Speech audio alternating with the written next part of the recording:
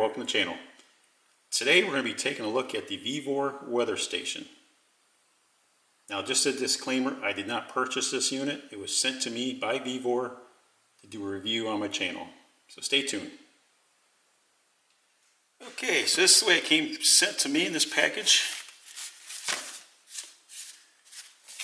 This is the Vevor weather station model YT6077. Let's take a look.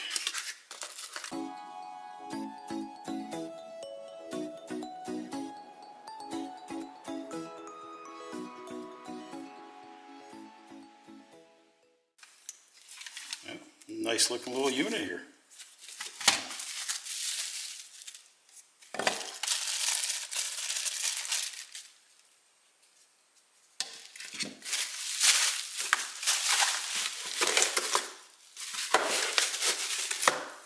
Alright, let's have a little closer look. Okay, according to instructions, first thing we have to do is pair the outdoor remote sensor. Before we do that, we got to put some batteries in it.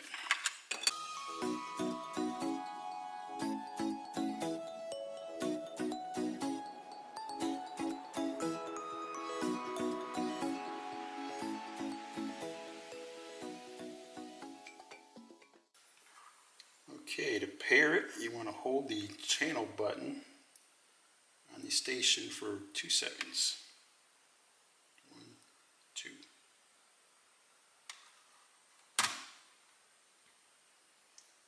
Okay, there we go. Alright, let's go mount the sensor. Okay, before we mount this sensor, we gotta go find a little screw that'll fit the back side of this. And something interesting, I was curious as to how far you can mount this sensor, and according to the specifications here, it's telling me 330 feet. We're going to test that.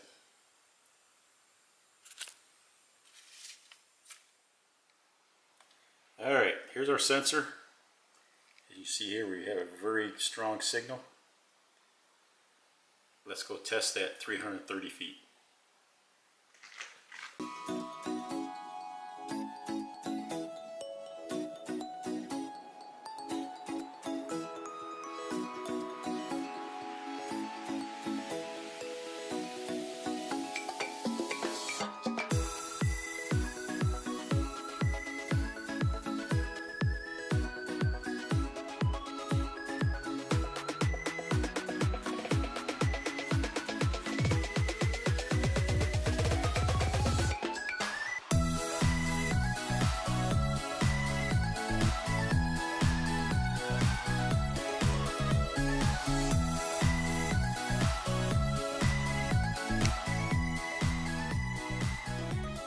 We still have a very strong signal. Very impressed. Now my only complaint is it would have been nice if they included the screw for the mount. You know, kind of a small hole here, and it took me a little while to find the right screw in my collection that I have that'll fit properly. And myself personally, I like to mount these sensors in an area where it's not going to get direct sunlight. I think it just helps keep the temperature reading a little more consistent. So I'm going to mount this one basically right next to my old one that I have here.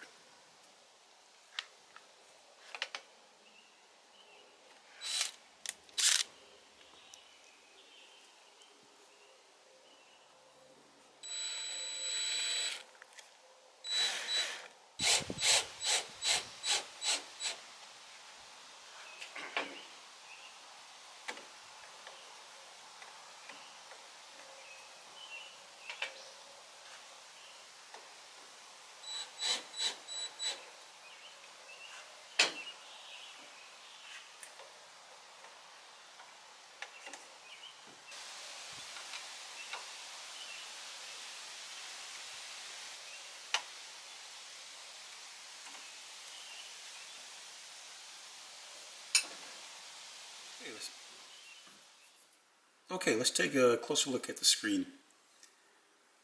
Very colorful, very bright, easy to read, easy to see. You can adjust your backlighting here with this center button. If you're just running on batteries, the display will turn off to conserve battery life, but I have mine plugged in here. In your top left here, you have your outdoor temperature. Top right is the indoor temperature. Then we have the humidity for both inside and outside as well. This center here kind of gives you a little trend of what's going on outside.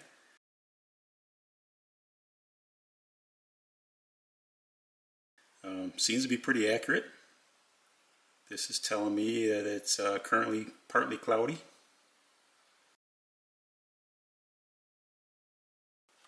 And as I mentioned before, this is an atomic clock, so it automatically sets itself date and time. As far as accuracy, I don't know if you can see this as well, but this is my old unit. Currently it's telling me that it is 67.2 degrees outside.